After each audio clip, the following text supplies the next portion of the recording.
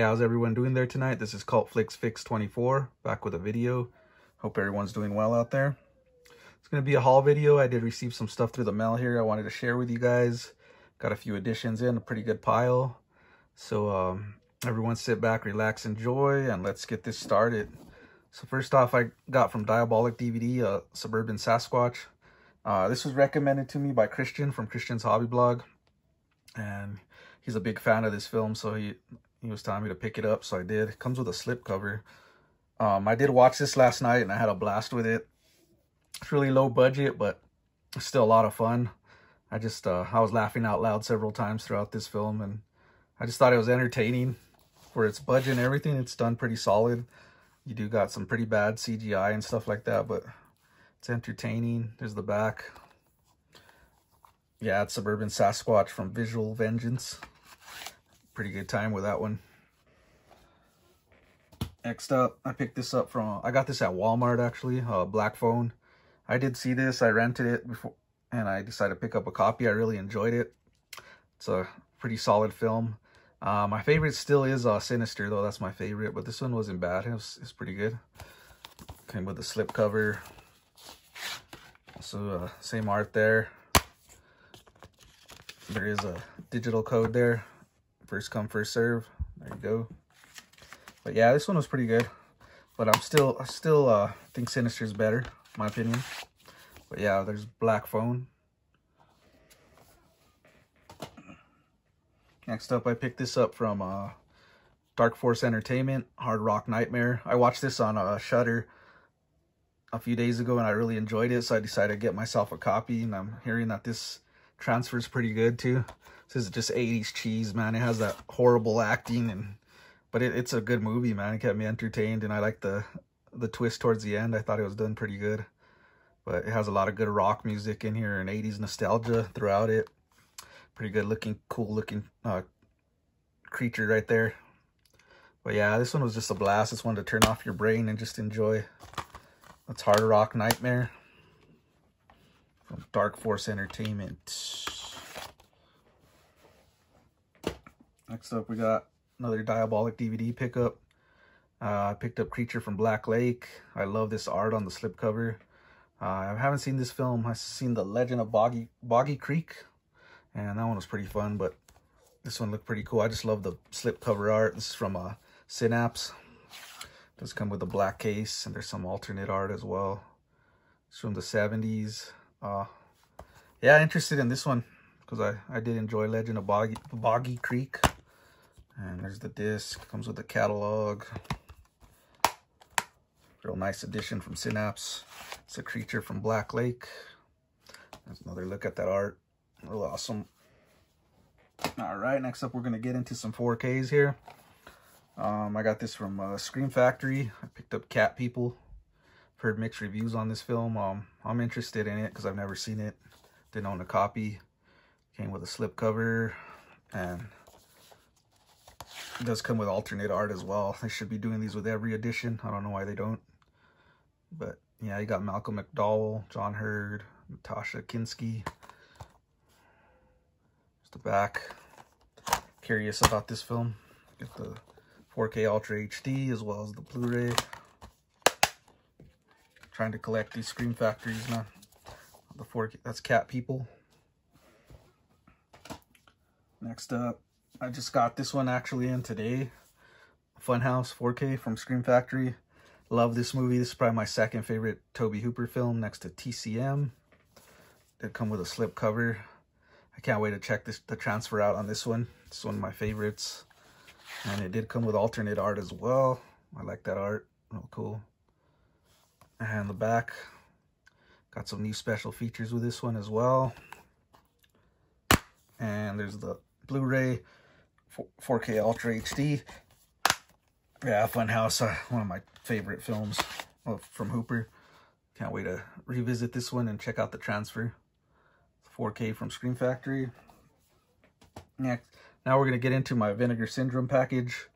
I'll start off with the Vinegar Syndromes, and I'll make my way down to the partner labels. So we'll start with this first. This is the VSA that just got announced a while back. I picked this up, Unmasking the Idol. It's the back art, pretty nice. This looked like an oddball type of film, but fun martial art film. I didn't open this up yet. It's still in the plastic, but usually has the same art it does on the slip boxes. This is from Iron Pictures, so I'm really interested in this 80s film, martial arts film.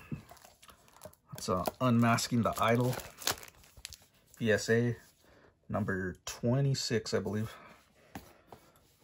Now we'll get into the actual package here.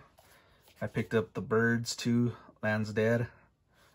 Seems like a TV type film. It's a sequel to The Birds from Hitchcock. Doesn't look very good, but I still want to check it out. I'm curious. There's some alternate art.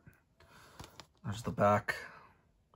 And there's an interesting documentary in this called Don't Remake Hitchcock's Movies that I want to check out. That could be the gem out of this edition. But yeah, I'm always up for some killer animal features, good or bad. So there's The Birds 2, Land's Dead. Next up, we're going to go with so the double feature Hot Snake and Guns and Guts. So they're bringing Westerns now, the Vinegar Syndrome. I'm real excited about that. I like my Westerns. One thing iffy about this is it's Rene Cardona Jr. And I did pick up that Cardona box set, which was very bad. I didn't care for it at all, so I'm hoping he could revive himself with these Westerns. Real nice art on them. Get some alternate art. I don't know why this guy reminds me of David Carradine for some reason, but it's probably not him. But yeah, you do get a double feature of Hot Snake and Guns and Guts. There's the inside. Has the same art as the outside. Can't wait to check this out. I like some Westerns. Hopefully it's not a letdown. So we got Hot Snake and Guns and Guts. Next up, we got the box set, Forgotten Jelly Volume 5. I collect these. I like my jelly films. Jello. Real nice art. I like that art. You can see there we got A White Dress for Marielle. Tropic of Cancer. 9 Guests for a Crime. Like the way these open up. You get some top art as well. Real nice edition. Volume 5. Who would have thought they'd still be going? But I like my jelly films. There's the case arts on each individual edition. Yeah, pretty stoked. I like my Jello films. These can be hit or miss, but it's good to have them in sets like this. I really like that. Slide in there, and there you go. It goes all together like that. Real nice set. That eyeball with the web really stands out. Forgotten Jelly Volume 5. And next up here we got a 4K. We got The Incredible Melting Man. I'm glad I held off on that because I almost picked up the Blu-ray. And this is the 4K. Real nice art. I like this film. I've seen this one. Thought it's a lot of fun. The practical effects are solid on this one. And it does have the more notable cover art there. In the back. Some special features there. You get the 4K Ultra HD, as well as the Blu-ray. I want to check the transfer out on this one as well. Incredible Melting Man. Love that art. All right, so now we're going to get into the partner labels I picked up. Picked up a few of those. I did get Summer of Blood. This is like a comedy vampire movie. It looked real interesting, real raunchy and comedic. There you got the back art right there, just hilarious. This looked like fun from the trailer. This is from Factory 25. It's a partner label. There's the alternate art. Kind of looks cartoonish. Got a disc, the disc, and then you get a booklet. I'll skim through this. This looks like a cartoon as well when you go through it. Yeah, nice little vampire flick that looked fun. Summer of Blood. These are selling out fast, so I would, if you're gonna get you want a copy of the slipcover, I would move on them because they're selling quick. Summer of Blood. And next up we got Faults. I picked this up because it's gone now. You can't get it with a slipcover. You could just get the standard edition. But this looked interesting as well. It's like a cult film about cults. There's alternate arts from the director of The Guest and You're Next. So real producer. That's some good films there. Noted there. There's a back. It's from Yellowville. I've been collecting this from this company. They bring some oddball type films. A lot of horror as well. There's the disc. We did get a booklet as well with this one. Skim through it. Yeah, it's about like a girl that gets kidnapped by a cult, and then some bizarre stuff happens, something like that. I wanted to check it out. This did sell out super fast. You can only get the standard edition now. You can't. The slipcover's gone. I was lucky to get that. And then we got The Corn Shucker. What an odd title. And this is the art here, plain, but this film was selling too. If you want a copy of this, I would move on it because it's on near to sold out on the slip as well. This is a bizarre, looks like a bizarre, like kind of creature film. Real creepy on the cover there. And there's the back. It's only 67 minutes, which is interesting. It's a short film. But I decided to get this because it was selling out so quick. There's the alternate art. I like this one better. Yeah, it's a Corn Shucker.